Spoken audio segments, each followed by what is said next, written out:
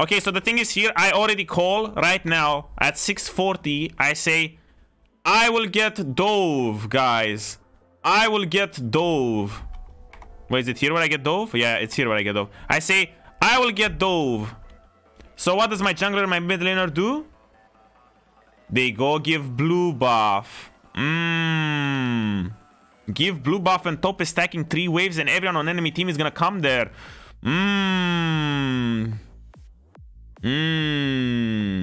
And what does my jungler do after I say I'm getting dove top 1 minute ago?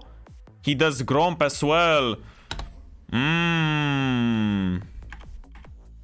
And what does my... Oh, he actually starts running here. So my wave is crashing. My jungler is in China. And my mid laner says... You know, the thing is, I'm saying here the whole time in game, I'm gonna get dove, you fuckers. Come cover me. I will die. And Larssen, you know what Larssen says? TF is basing. He's not diving you top. He's not diving you top. Holy shit, reverse sweep. No, 80%. He's not diving you top. Bro, it's fucking competitive game and I have 3 waves. I'm gonna have 2 waves stacked to me with a cannon. They're gonna dive me or not? Of course they're gonna fucking dive me. They're not noobs.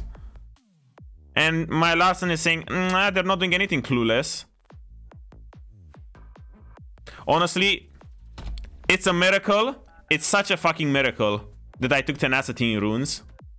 And this Cyan ult won't fucking grand slam me off the map. Because now he does this and I can flash it and I buy like 5 more seconds of time for the 2 fucking apes here to come and help me.